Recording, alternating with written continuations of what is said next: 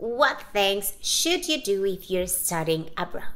First of all, make sure you can transfer your credits and select a country that you feel fascinated about. If they speak a different language than yours, the better, because you will have the opportunity to challenge yourself and learn a new language. 2. Connect to locals.